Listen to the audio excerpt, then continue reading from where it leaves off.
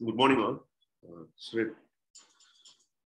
today we are going to discuss about two important topics. So one with respect to indigenization of defense sector. Very recently, our Prime Minister address and speech in the name of Swalaman. Okay, so Swalaman means nothing but self-reliance. Okay, so in the speech, Indian Navy ஒரு event conduct பண்ணாங்க with respect to ensuring and self Reliance. So அதை address பண்ணக்கூடிய விஷயம் he made some important notes relevant with India's self-reliance in the defense sector.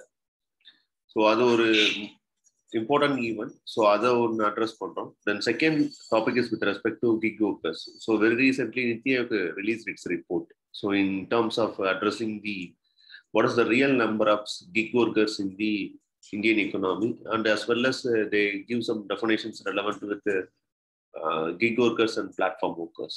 Okay, so other than that, there are some initiatives or way forward mechanisms supported to strengthen the gig economy in Indian economy. Okay, so other patana details in sense nothing but it has certain challenges. Okay, and how to strengthen it. So அந்த மாதிரி விஷயங்கள் தான் இதில் இருக்கக்கூடிய விஷயங்கள்.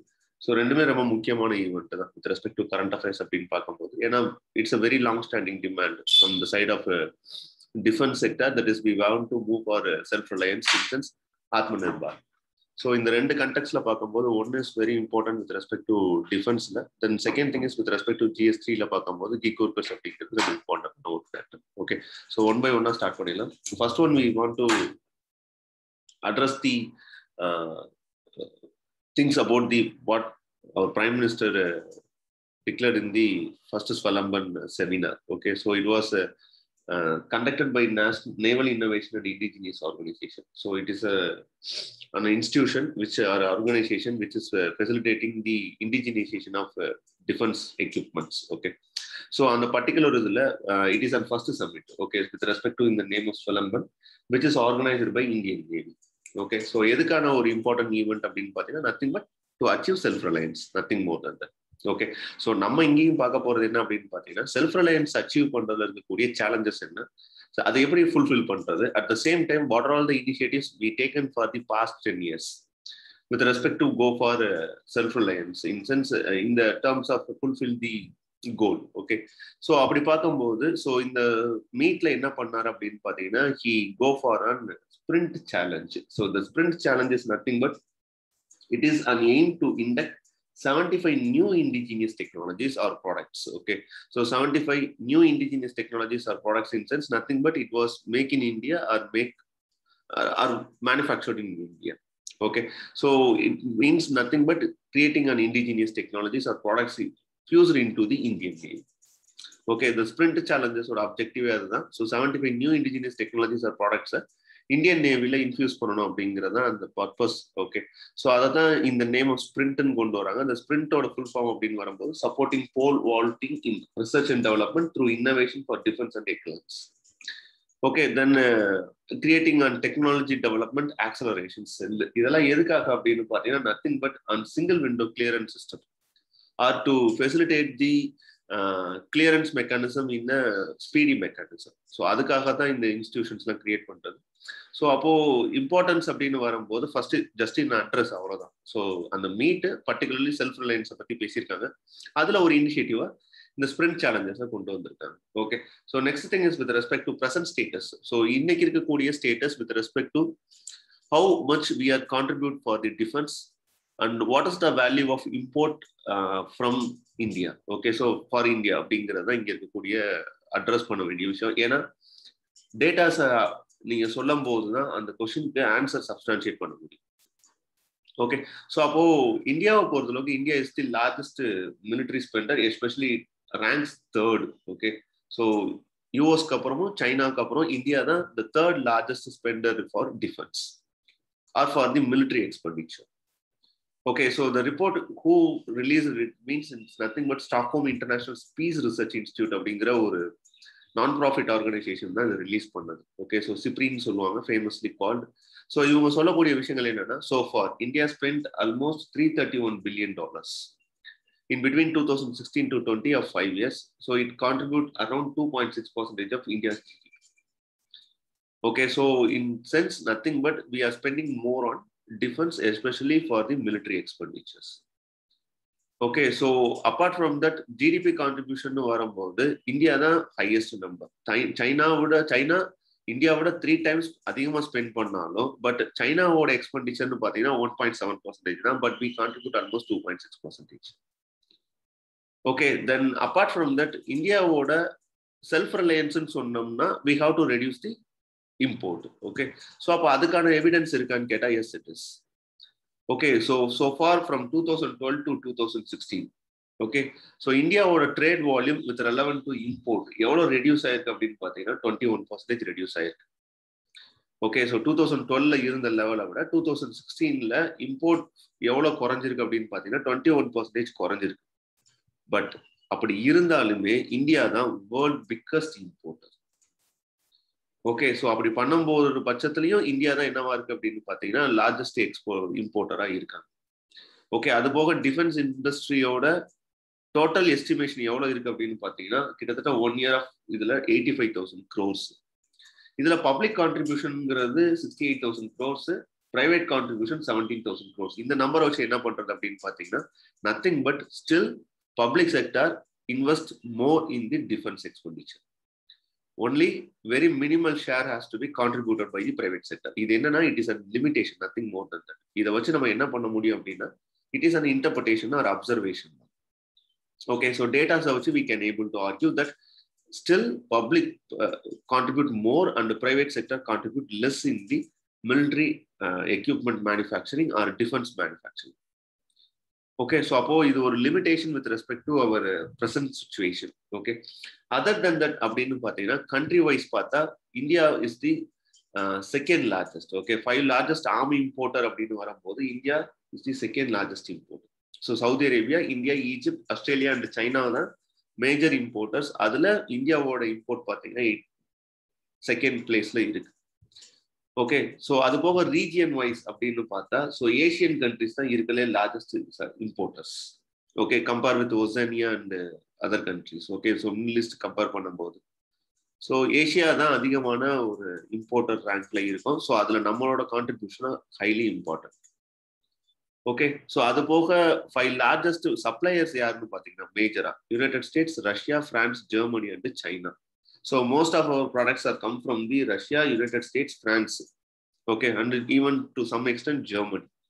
China la irundhu we are having less contribution. Okay, so exporters even the largest, right? So இது எதுக்கு அப்படின்னா when we want to compare with China ஓட கம்பேர் பண்றது தாண்டி சொல்றது. ஓகே, ஸோ அது போக டிஃபென்ஸ் ஸ்பெண்டிங் அப்படின்னு வரும்போது 0.9% from 2020 and 33% from 2012. Okay, so annual defence spending சொல்றேன். ஓகே, ஸோ அப்போ குறைஞ்சிக்கிட்டு தான் வருது, but at the same time it is an issue. Okay, so அதை தான் இங்கே எம்பசைஸ் பண்ணக்கூடிய விஷயங்களா இருக்கு. தென் எக்ஸ்போர்ட் ஸ்டேட்டஸ் அப்படின்னு வரும்போது இண்டிஜினியசேஷன் பேசியாச்சு, இன்சென்ஸ் செல்ஃப் ரிலையன்ஸ் பத்தி பேசியாச்சு. அடுத்து நம்மளோட ஐடியா என்னவா இருக்கு அப்படின்னு பார்த்தீங்கன்னா ஒரு எக்ஸ்போர்ட் லெட் நேஷனாகவும் மாறணும் அப்படிங்கிற ஒரு ஆட்டிடியூட்ல இருக்கும். ஓகே, ஸோ அப்படி இருக்கக்கூடிய கண்டிஷன்ல இந்தியாவோட எக்ஸ்போர்ட் எப்படி போகுது அப்படின்னு பார்த்தீங்கன்னா 50% of India's defense export between 2017 to 21 யாருக்கு போகுது அப்படின்னு பார்த்தீங்கன்னா to the immediate neighbour of Myanmar. அதுக்கப்புறம் யார் வாங்குறாங்க அப்படின்னு பார்த்தீங்கன்னா ஸ்ரீலங்கா, அதுக்கப்புறம் 11% with respect to Armenia. So இந்த 3 கண்ட்ரிஸ் தான் இந்தியாவோட லார்ஜஸ்ட் எக்ஸ்போர்ட்டர்ஸ். ஓகே, ஸோ அது போக பார்த்தீங்கன்னா very recently signed an agreement with Philippines. So பிலிப்பைன்ஸோட ஒரு அக்ரிமெண்ட் சைன் பண்ணியிருக்கோம். எதுக்காக அப்படின்னு பார்த்தீங்கன்னா to export BrahMos supersonic missile. So இதுதான் இப்போதைக்கு இந்தியாவோட status.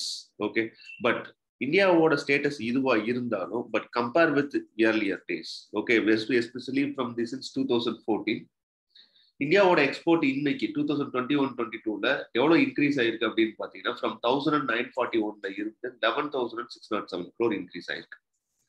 So it is an good sign. Okay, ஒரு 6-fold இன்க்ரீஸ் ஆயிருக்கு. இன்சென்ஸ் 11,607 crore வந்து என்ன பண்ணிருக்கோம் அப்படின்னு பார்த்தீங்கன்னா டர்ன் ஓவர் பண்ணிருக்கோம் அப்படின்னா கம்பேரிட்டிவ்லி இதுக்கு முன்னாடி இருந்த லெவலை விட we are move on. Okay, so அப்போ நமக்கு தெரிய வேண்டிய விஷயம் என்ன அப்படின்னு பார்த்தீங்கன்னா தெரிஞ்சிருக்கு. Okay, இம்போர்ட்ல we are the second, எக்ஸ்பெண்டிச்சர்ல we are the third. Okay, but இந்த எக்ஸ்போர்ட்ல we are only having minimal share.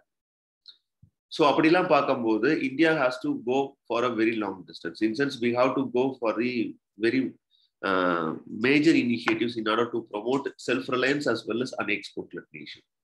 Okay. So அப்போ இதுதான் இருக்கக்கூடிய things அப்படின்னு வரும்போது why defense sectorல indigenization is important. So அதை எப்பயுமே address பண்ண சொல்லுவாங்க இல்லையா. So in order to justify your answers, you should address why India should go for self-reliance or why India should protect its national sovereignty by means of its own equipments. Okay, now we know that we purchased most of the equipments from the various nations. For example, last class order, the S-400 பத்தி எடுத்திருக்கும். Okay, with Russia. So அது ஒரு விதத்துல என்னன்னு பார்த்தீங்கன்னா it is an independent nation with respect to long range surface to air missile. So Rafale from France.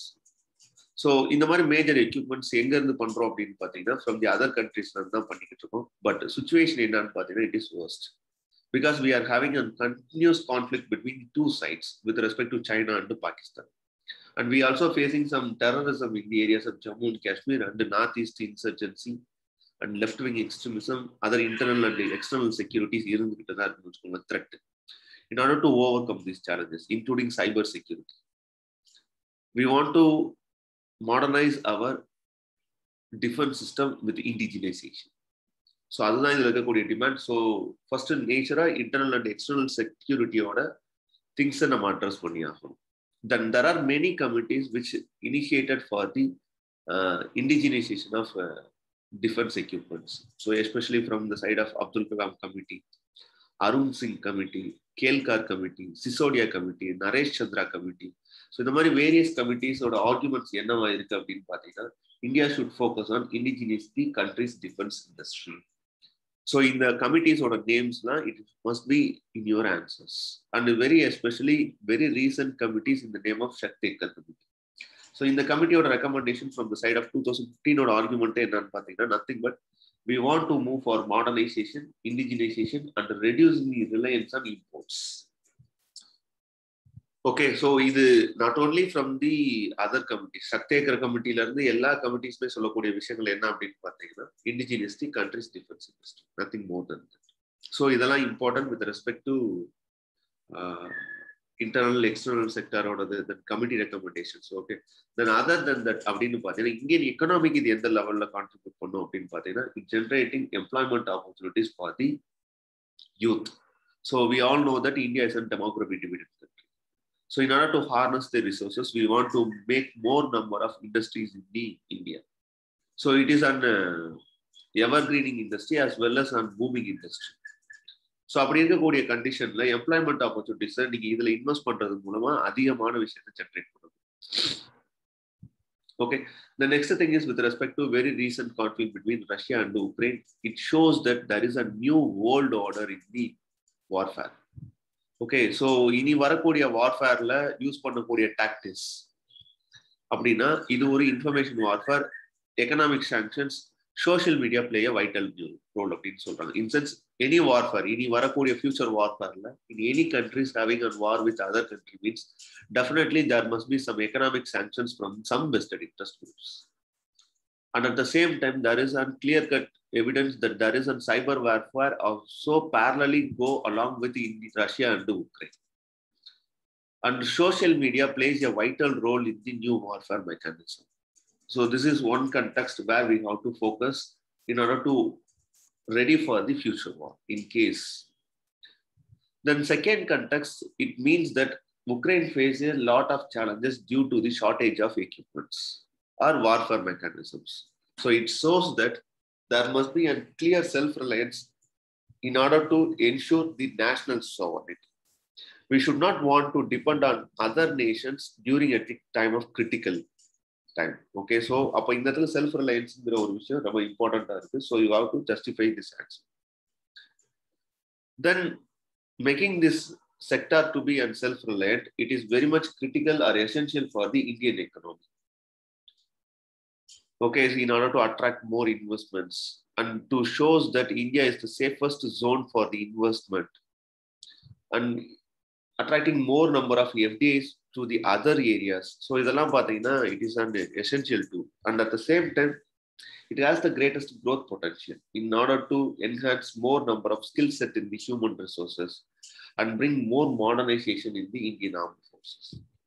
So these are all the things where we can able to argue. So இதை வச்சு உங்களால என்ன பண்ண முடியும் அப்படின்னு பார்த்தீங்கன்னா, you can able to substantiate your answer that Indian indigenization of defense sector is essential.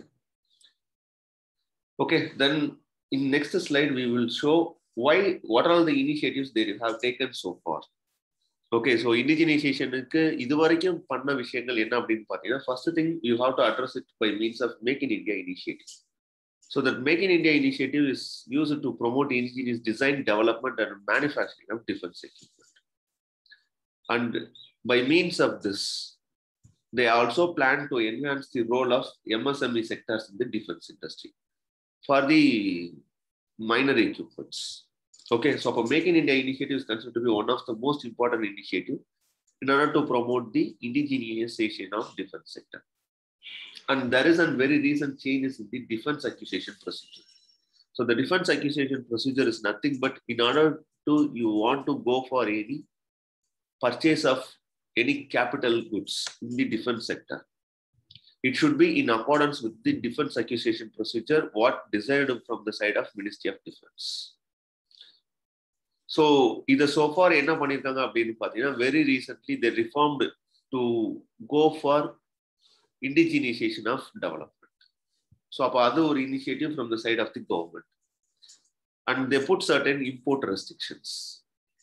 In sense, 2 positive indigenization list of 200 items of goods and services and 2851, that is 2851 defense public sector undertakings இருக்கு இல்லையா. So இதுல மட்டும் தான் நீங்க purchase பண்ண முடியும். In case if you are go for any manufacturing of any defense items. So இந்த 200 items list out பண்ணிருக்காங்க from the side of government. Okay, so அந்த goods நீங்க எங்க வாங்க கூடாதுன்னா other marketsல import பண்ண கூடாது. It is an import restriction. It's nothing but it is a give one positive benefit for the local industrial development. And very recently they gave on FDA approval, that is allowing 75% of FDA under automatic route and 100% through approval of the government. So in order to attract more investment from the other countries. And they conduct many initiatives in the name of launching Innovation for Defense Excellence, IDA scheme. So this scheme involves nothing but it facilitates on more number of startups, MSME sectors in the defense manufacturing. And they create an execution of public procurement preference to Make in India order. So it is a less emphasis. But this one is very important, and this one is very important, and this one is very much important. Okay, and இது நீங்க கண்டிப்பா mandatory எழுதிட்டாங்க. Okay, then one more thing is they create a portal. Okay, online portal in the name of Srijan. It is nothing but to promote Make in India. And very recently they created 2 defense industrial corridors, one especially in Tamil Nadu and another one is in UP. Okay, and they restructured the ordnance factories board. So in order to make some internal reforms. Okay, so far these are all the initiatives which was already taken from the side of government to bring more indigenization to the defense sector. Okay, but what are the challenges rest of it? What challenges we face in terms of why we are not completely go for indigenization? Nothing but the defense procedure, procurement procedure 2020. So far 2001 ஒரு 7 times என்ன பண்ணிருக்காங்க அப்படின்னு பார்த்தீங்கன்னா revise பண்ணிருக்காங்க. So இப்படி இப்போ ஒரு policy document if you are revising கன்டினியூஸ்லி means தொடர்ந்து இதை நீங்க பண்ணிக்கிட்டே இருக்கீங்க அப்படிங்கிற பட்சத்துல it result into on incremental reforms rather then structural reforms. But actually defence sector demand for an structural reforms. Incremental reforms in sense it is more ad hoc in nature. So ரொம்ப டெம்பரவரியா இருக்கு. So இதை follow பண்ணிட்டு ஒரு manufacturer அவங்க private செக்டர்ல இருந்து ஒரு policy ஒரு initiate பண்றாங்க அப்படின்னு பார்த்தீங்கன்னா ஒரு ஸ்ட்ராங்கான commitment from the side of the government இல்லைன்னா இது இம்ப்ளிமெண்ட் ஆகாது. ஓகே, ஸோ அப்போ அட்ஹாக்கிசம் இருக்கிறதுனாலையும் பாலிசி இனிஷியேட்டிவ்ஸ் ரொம்ப இன்க்ரிமெண்டலா இருக்கிறதுனாலையும் there is a loss of confidence among investors. இந்த லாஸ் ஆஃப் கான்ஃபிடன்ஸ் என்ன பண்ண விடாது அப்படின்னு பார்த்தீங்கன்னா பிரைவேட் செக்டர் இன்வெஸ்டர்ஸை யாரையும் என்ன பண்ண விடாதுன்னா இன்வெஸ்ட் பண்ண அலோவ் பண்ணும். ஸோ இதை we have to rectify. Okay.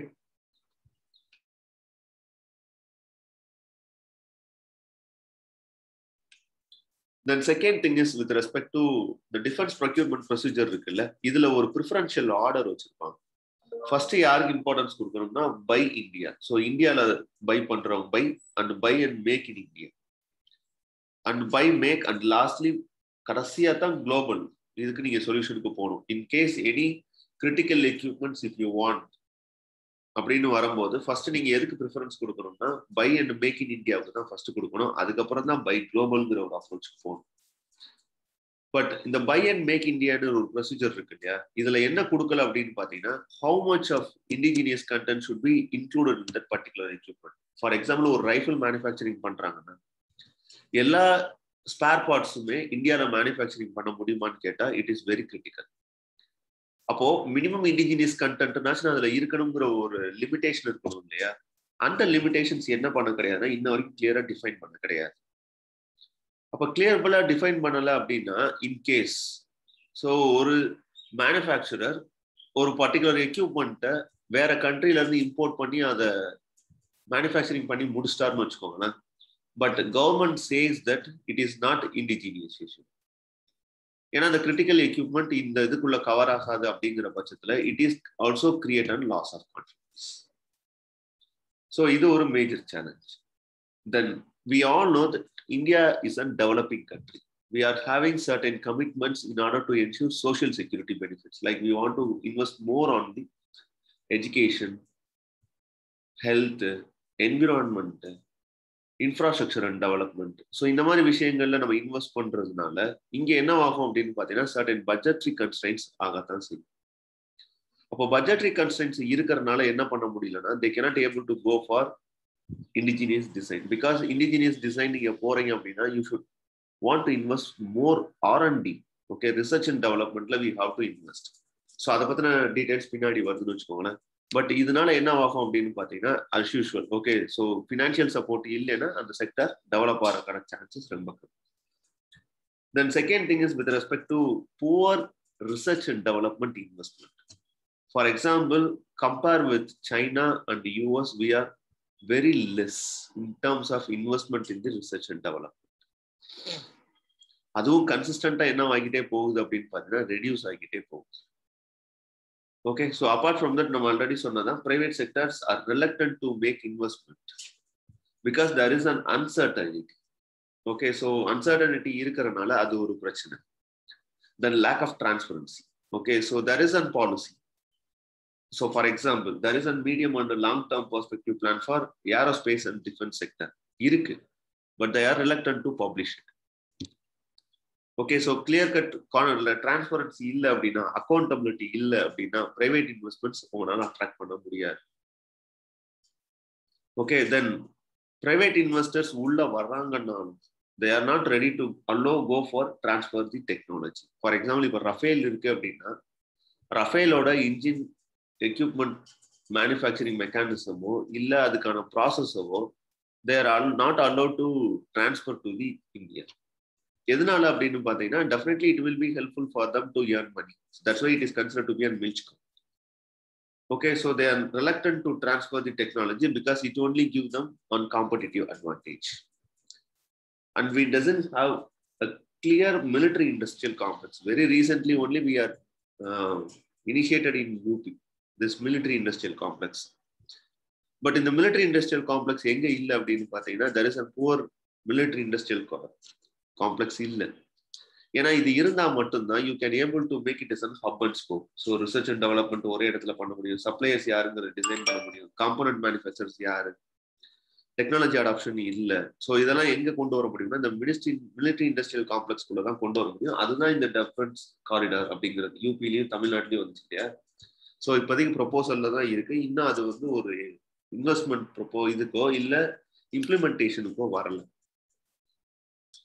Okay, then there is an red tapism in sense clearance. Okay, அந்த சிங்கிள் விண்டோ கிளியரன்ஸ் மெக்கானிசம் இதெல்லாம் சொல்றோம் இல்லையா? ஸோ அந்த மாதிரி எதுவுமே இல்லை. ஸோ அப்பயும் என்ன பண்ண மாட்டாங்கன்னா, many of them ரெலக்டன்ட் to invest. And make in India program initiate பண்ணது 2014. Okay, they come with various initiatives, like they want to plan for manufacturing submarines, minesweepers, light utility helicopters, infantry combat vehicles. So இந்த மாதிரி நிறைய agreement sign பண்ணாங்க, aircraft and fighter ஜெட்ஸ் எல்லாமே. But இப்போ வரைக்கும் there is nothing, they are not taking any initiatives. நான் already சொன்ன மாதிரி poor research and development. India spent only 19,327 crores on defense in research and development, whereas okay, China contributes almost 4%. Sorry, India would contribution more than 4% defense budget. But China you cannot be able to compare with them because they are almost very close to the US research and development. Okay, so அப்படி இருக்கக்கூடிய situationல what are all the initiatives we have to take to strengthen it? Nothing but first we have to strengthen on research and development. So நான் already சொன்ன மாதிரி we are only contribute only just mere 4% of investment in the research and development. So அப்போ அந்த research and developmentல we have to move forward. Okay, so அப்போ research and developmentல நம்ம invest பண்ணாம we cannot able to achieve the self-reliance. Okay, so அப்போ அதுக்கு எவ்வளவு தேவைப்படுது அப்படின்னு பார்த்தீங்கன்னா, கிட்டத்தட்ட 1,75,000 crores for realizing the target of turnover of 1,75,000 crores together with an export of 35,000 crores. We must go for defense investment in the research and development.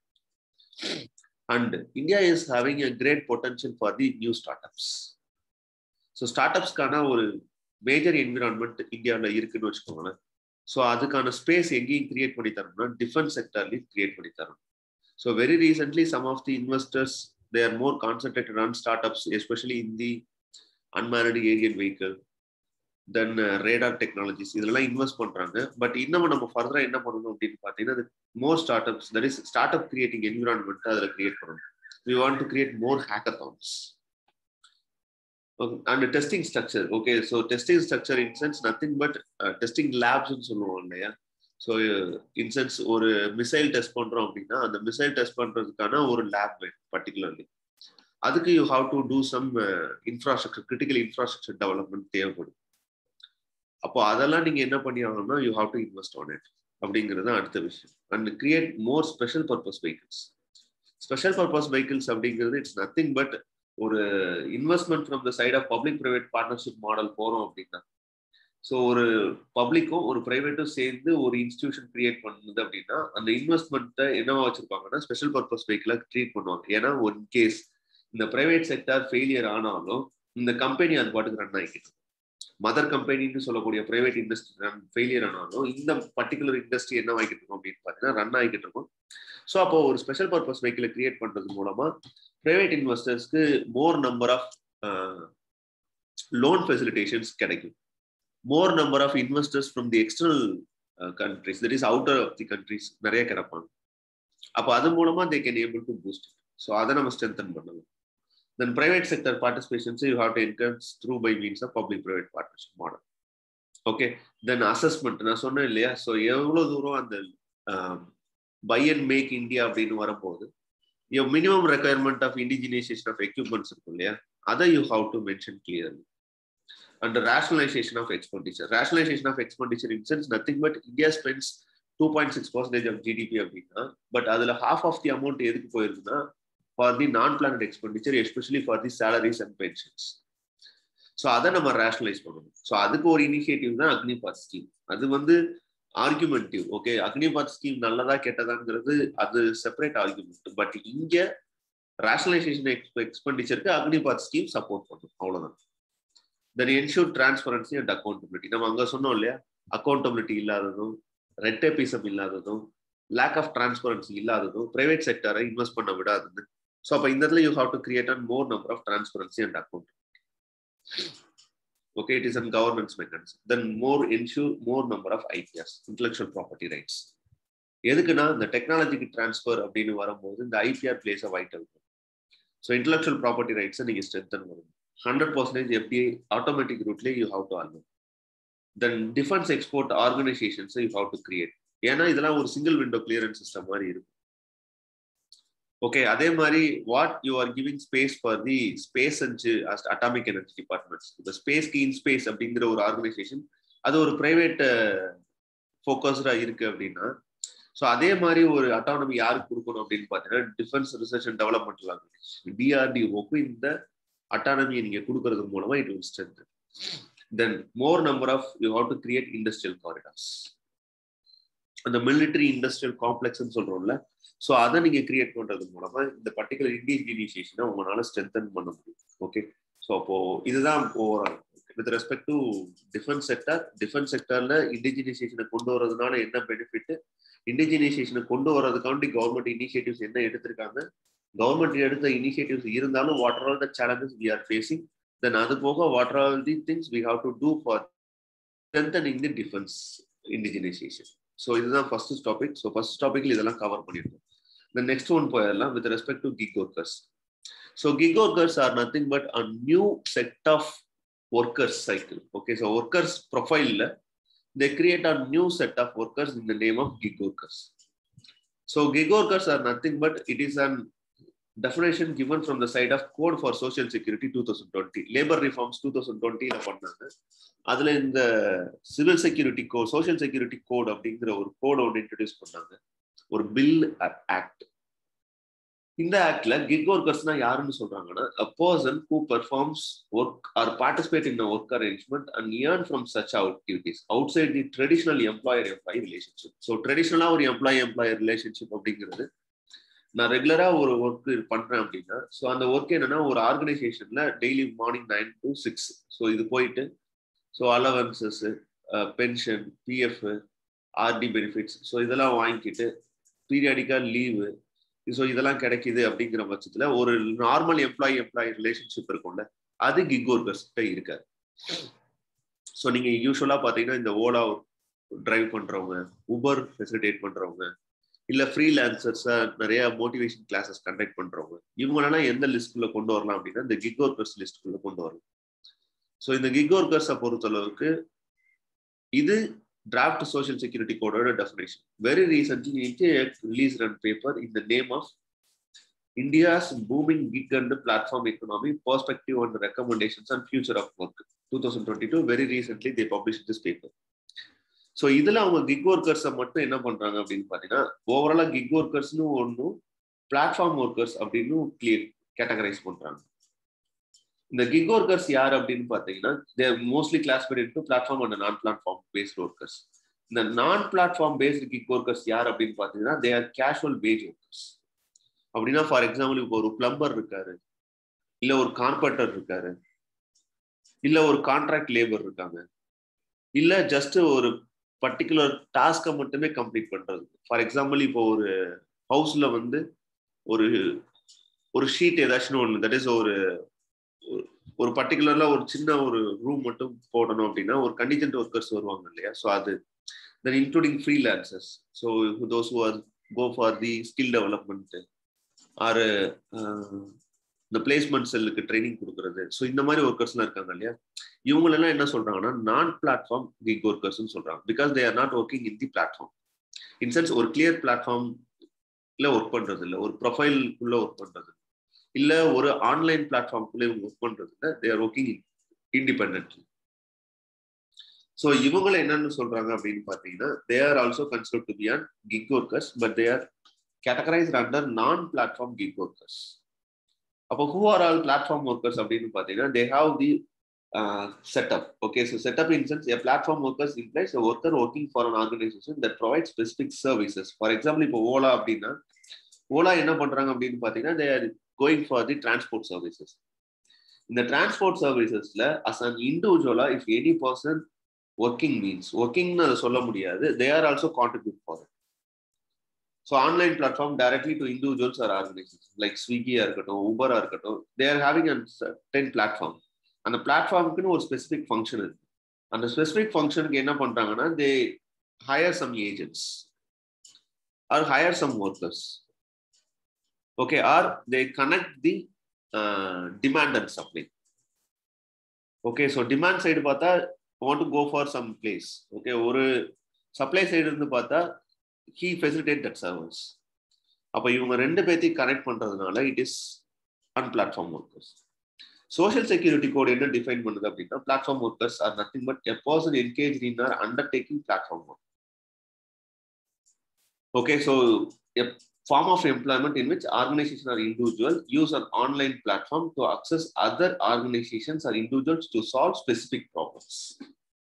So, அப்போ ஒரு platform workers அப்படின்னா they are having certain specific functions, specific online platform இருக்கும். அந்த பிளாட்ஃபார்ம்ல என்ன பண்ணுவாங்கன்னா they both connecting the buyer and seller or demand and supply. இதே இது நான் பிளாட்ஃபார்ம் ஒர்க்கர்ஸ் அப்படின்னு வரும்போது they are individual, they are treated to be casual workers. So இந்த கிளாசிஃபிகேஷன்ஸ் எதுக்காக தேவைப்படுது அப்படின்னு பார்த்தீங்கன்னா, nothing more then they want to get some social security benefits like pension, insurance, then occupational hazard benefits. So இந்த மாதிரி பெனிஃபிட்ஸ்னா they want to avail அப்படின்னா they want to bring under the organized sector. இல்ல ஒரு clear cut data இருந்தா மட்டும்தான் அவங்களை அதுக்குள்ள நீங்க இன்க்ளூட் பண்ண முடியும். அதை வச்சுதான் you can able to calculate the economy. அப்போ they are outside the employer-employee relationship. இங்கேயும் ஓலா ஒர்க்கர்ஸ் வேணும்னா வேலைக்கு போகலாம், வேணாம்னா அன்னைக்கு லீவ் போட்டுக்கலாம். உபர்ல வேலை பார்க்குறவங்களும் அப்படிதான், ஸ்விக்கில வேலை பார்க்குறவங்களும் அப்படிதான். ஸோ வேணும்னா போனா, வேணாம்னா தேவையில்லை. அப்போ they can able to design their job profile. Okay, so அப்போ இதுல இருக்கக்கூடிய total kick force in India எவ்வளோ அப்படின்னு பார்த்தீங்கன்னா, there are as per calculation. Okay, so இது வந்து ஒரு கிளியர் கட் சென்சஸா இல்ல கிளியர் கட் சர்வேவான்னு கேட்டா இல்லை, based on the some data analysis. So அது மூலமா தான் பண்ணியிருக்காங்க. So overall 77 lakh kick workers இப்போ வரைக்கும் இருக்கிறதா சொல்றாங்க. ஸோ இது ஒரு வருஷத்துல என்ன ஆயிருக்கு அப்படின்னு பார்த்தீங்கன்னா 68 lakhல இருந்து ஒரு 10 lakh அப்ராக்சிமேட்லி இம்ப்ரூவ் ஆயிருக்கு. ஒரு 2.6% ஆஃப் நான் ஃபார்ம் ஒர்க் ஃபோர்ஸும் இல்ல ஒரு 1.7% ஆஃப் டோட்டல் ஒர்க் ஃபோர்ஸ்ன்னு சொல்றாங்க. இப்போ இதே ட்ரெண்ட் கன்டினியூ ஆச்சு அப்படின்னு பார்த்தா 2029 to 30ல கிட்டத்தட்ட ஒரு 2.35 ஒர்க்கர்ஸ் எதுல இருப்பாங்க அப்படின்னு பார்த்தீங்கன்னா கிக் ஒர்க் ஃபோர்ஸ்ல இருப்பாங்க.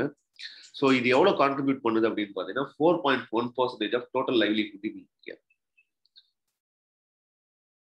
Okay, so majority of the kick workers அப்படின்னு பார்த்தீங்கன்னா about 26 were involved in retail, trade and sales volume. So இந்த டேட்டாஸ் இருக்கு இல்லையா, ஸோ இதுதான். So transportation 13, finance and இன்சூரன்ஸ்ல 6.3, மேனுஃபேக்சரிங்ல 6.2, 1. So 47% எதுல இப்போ கான்ட்ரிபியூட் பண்றாங்கன்னா medium skilled jobs, 31% low skilled jobs, 22% high skilled jobs. So இது ப்ரொஃபைல். ஓகே, ஸோ இதுதான் இந்த இதில் இருக்கக்கூடிய டேட்டாஸ். இதுல என்ன ஒரு ட்ரெண்ட் இப்போ எமர்ஜ் ஆகிட்டு இருக்கு அப்படின்னு பார்த்தீங்கன்னா, இந்த மீடியம் ஸ்கில்டு ஜாப்ஸோட ப்ரொஃபைல் என்ன ஆகிட்டுனா லோ ஆகிக்கிட்டே போகுது. லோ ஸ்கில்டு ஒர்க்கர்ஸோட நம்பர்ஸ் இன்க்ரீஸ் ஆகிட்டு போகுது. ஹை ஸ்கில்டு ஜாப்ஸோட நம்பர்ஸ் இன்க்ரீஸ் ஆகிட்டே போகுது. இது ஒரு போத் பாசிட்டிவ் அண்ட் நெகட்டிவ்னு சொல்ல முடியும். ஏன்னா லோ ஸ்கில்டு ஜாப்ஸோட ப்ரொஃபைல் இன்க்ரீஸ் ஆகுதுன்னா மீனியல் ஜாப்ஸ், ஸோ இப்போ இந்த இடத்துல ஒரு declining trend. But at the same time high skilled jobs increase ஆகிறதுனால இது ஒரு பெனிஃபிட்டும் கூட. So it has both positive and negative. So இவங்களுக்கு கொடுத்த சோஷியல் செக்யூரிட்டி கோடு என்ன அப்படின்னு பார்த்தீங்கன்னா, இவங்கள ஒரு சோஷியல் செக்யூரிட்டி பெனிஃபிட்ஸ்குள்ள கொண்டு வராங்க under social security code, just for your reference, அவ்வளோதான். ஓகே, இதுக்கு என்ன தேவை அப்படின்னு பார்த்தீங்கன்னா, நீங்க 16 years above இருக்கணும், அது போக 60 years below இருக்கணும். You are found to be eligible. And other than that, ஒரு 12 yearsக்குள்ள ஒரு 90 days என்ன பண்ணிருக்கணும் பாத்தீங்கன்னா நீங்க ஒர்க் பண்ணிருக்கணும்.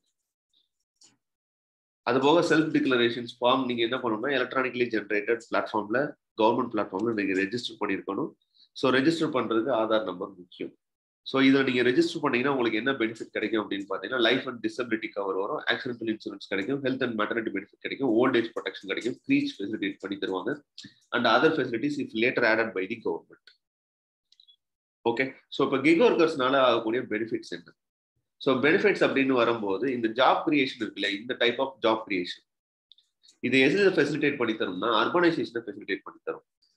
அது போக இன்டர்நெட் ஆக்சஸை இன்னும் ஸ்ட்ரென்தன் பண்ணி கொடுக்கும், டிஜிட்டல் டெக்னாலஜிஸ் ஸ்ட்ரென்தன் பண்ணி கொடுக்கும், ஸ்மார்ட் போன்ஸை கிரியேட் பண்ணி கொடுக்கும்.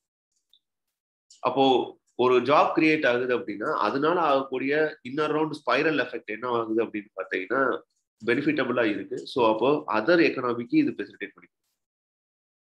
அண்ட் flexibility of workers அப்படின்னு வரும்போது he can choose multiple organization irrespective of working in any organization or one organization. He can able to go for many organization as a freelancer. So they can decide their working time. They can have the right to fix their own pay, how much they want to get. So இது ஒரு benefit. And it will facilitate for the students, those who are learn when you or earn when you learn அப்படின்லாம் சொல்றோம் இல்லையா. So ஒரு ஸ்டூடெண்ட்ஸ்க்கு part time jobs கிடைக்கணும் அப்படின்னா so இந்த மாதிரி ஜாப்ஸ் அவங்களால ஈஸியாக அக்சஸ் பண்ண முடியும். ஸோ அதனால அவங்களுக்கு ஒரு மானிட்டரி பெனிஃபிட்ஸ் இது மூலமாக கிடைக்கும். Then it create more number of small new jobs in the market.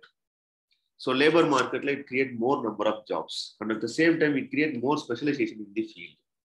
Okay, so more number of specialization வரும்போது இன்னும் better refinement நடக்கும் அந்த ஒர்க் ப்ராசஸ்ல. அண்ட் இப்போ இந்த ஒரு பிளாட்ஃபார்ம் ஒர்க்கர்ஸ்னால என்ன ஆகுது அப்படின்னு பார்த்தீங்கன்னா more number of start ups where creating. அப்போ இது ஒரு good sign. Okay, and new sector service sector things develop ஆகும். லைக் ஃபார்ம் அஸ் அ சர்வீஸ்ன்னு சொல்றோம். ஃபார் எக்ஸாம்பிள் ஒருத்தர்னால டிராக்டர் வாங்க முடியல அப்படின்னா அந்த ஏரியால என்ன பண்ணலாம்னா ஒரு டிராக்டரை வாங்கி வச்சு நீங்க அவுட் சோர்ஸ் பண்றீங்க இல்லையா, அது எது மூலமா பாசிபிள்னா அந்த கிக் ஒர்க்கிங் மூலமா தான் பாசிபிள். அப்போ இதெல்லாம் பெனிஃபிட்ஸ் பார்க்கணும். Okay, then what are all the challenges? So challenges அப்படின்னு வரும்போது ஜாப் அண்ட் இன்கம் செக்யூரிட்டி கிடையாது. ஓகே, ஸோ இன்கேஸ் ஸோ இப்போ ஒரு நார்மல் லேபர் மார்க்கெட்ல ஒரு ஆர்கனைசர் செக்டர்ல இருக்கேன் அப்படின்னா in case of any issues they can get benefits. But இங்கே வேஜ் கவர் இல்லை, ஒர்க்கிங் கண்டிஷன்ஸ் இல்லை, பார்கெனிங் கிடையாது, ரைட் டு கலெக்டிவ் பார்கெனிங் கிடையாது. ஸோ இதெல்லாம் என்ன ஆகும் அப்படின்னு பார்த்தீங்கன்னா ஜாப் அண்ட் இன்கம் செக்யூரிட்டியை கிரியேட் பண்ணும். Then occupation safety and health risk. So in sense nothing but so ஒரு transportationல இருக்கேன்னா I am having certain issues. So in case of such issues, if there is any remedies or any monetary benefits from the side of the government கிடைக்குதான்னு கேட்டா no. And sometimes skill mismatches நடக்கிறதுக்கான chances இருக்கு. In sense if I am highly equipped, in sense நம்ம நிறைய பார்க்குறோம் இல்லையா, நிறைய engineering students or go for food delivery. அப்போ huge skill mismatch என்ன ஆகுது அப்படின்னு பார்த்தீங்கன்னா நடக்குது. Especially from the side of international labour organisation survey states that workers with high educational achievements R not necessarily finding working கமன்சரேட் with their skills. So அது எங்க எவிடென்ட்டா இருக்கும் அப்படின்னு பார்த்தீங்கன்னா இந்த டேட்டாலே நம்மளால எவிடென்ட்டா பார்க்க முடியும். ஃபார் எக்ஸாம்பிள் எஜுகேஷனோட கான்ட்ரிபியூஷன் பார்த்தீங்கன்னா இந்த மேனுஃபேக்சரிங் அண்ட் எஜுகேஷனோட கான்ட்ரிபியூஷன் 6.1 தான், இன்க்ளூடிங் இங்கே வரைக்கும் கூட வச்சுக்கலாம். பட் ஆல்மோஸ்ட் எது அதிகமாக கான்ட்ரிபியூட் பண்ணுதுன்னா retail trade and சேல்ஸும் transportation. So இது பார்த்தீங்கன்னா ஒரு லோ ஸ்கில்டு ப்ரொஃபைல்லையும் மீடியம் ஸ்கில் ப்ரொஃபைல்லையும் வந்துடும். பட் ஹை ஸ்கில்டு ஜாப்ஸோட ரேஷியோஸ் என்ன வாங்கிட்டு போகுது அப்படின்னு பார்த்தீங்கன்னா ரொம்ப மினிமலாக இருக்கு. ஓகே, ஸோ அது போக புவர் டேட்டா கலெக்ஷன். இன்சென்ஸ் நான் ஆல்ரெடி சொல்லும் போது இந்த நித்தியை கலெக்ட் பண்ணும் போதே தேர் not conducting any services R census அப்படின்னு சொன்னேன். ஸோ அப்போ டேட்டா கலெக்ஷன் இல்லைன்னா you cannot able to identify the right datas. Right data இல்லைன்னா you cannot able to make policies. இப்போ பாலிசி டிசைன் பண்ணுறதுல இருக்கக்கூடிய பிரச்சனைகள் ஒன்று இருக்குது, அதையும் we have to solve. Then labour versus capital services. So platform ஒர்க்கர்ஸோட உங்களால ஈஸியாக என்ன பண்ண முடியும்னா கால்குலேட் பண்ண முடியும். பட் நான் platform workers those who are having their own வெஹிக்கிள்ஸ்லாம் வச்சு சர்வீஸ் பண்ணுறவங்க you cannot able to include in this one. So இதெல்லாம் இதில் இருக்கக்கூடிய challenge issues. Okay, then what things we have to do as a way forward mechanism அப்படின்னா first we have to conduct census or survey. So survey conduct பண்றது மூலமா தான் you can able to identify the right size of beneficiaries. Okay, and creating more ensuring regulatory mechanisms. In some social security code given statutory status for their social benefits, but so far there is no any intimations or any notification from the any platform side. Okay, then apart from that, instead of creating more number of platform workers, go for non-platform workers because it is self-employed. Okay, so you can able to create more number of self-employed individuals in the regional and sub-regional level. You can able to support more number of rural cuisines by means of ensuring geographical indicators. இதெல்லாம் நீங்க பண்றது மூலமா என்ன பண்ண முடியும்? Self employment you can create. Then skill development. So skill set is very much important. Create more number of ITIs. Create more number of skill qualification frameworks, new type of skill qualification frameworks, certificates, in order to engage more number of people in the gig worker platform. Okay, then there is an initiative, there is a way forward system. In sense, and recommendation from the side of NITI Aayog, that is a RISE approach. RISE is nothing but, or is meant for recognize, nonsense, nothing but recognize the platform workers and design equitable schemes according to it. And augmentation. Augmentation in sense, bringing more number of social security schemes into the single platform. Like you can able to go for fintech businesses like pension schemes, mutual funds, investment programs. இதெல்லாம் என்ன பண்ணலாம் அப்படின்னா அவங்களுக்கு நீங்க facilitate பண்ணி கொடுக்கலாம். Then incorporate when designing schemes the specific interest of platforms, factoring the impact on job creation, platform business and workers. More number of schemes according to it create பண்ணணும். More number of welfare schemes you have to give through by means of support programs and ensure benefits, assure universal and portable social security measures. And there must be an ensuring mechanism with respect to occupational disease and the work accident. In sense, NITI Aayog itself stated that Indonesia is adopted in such a way.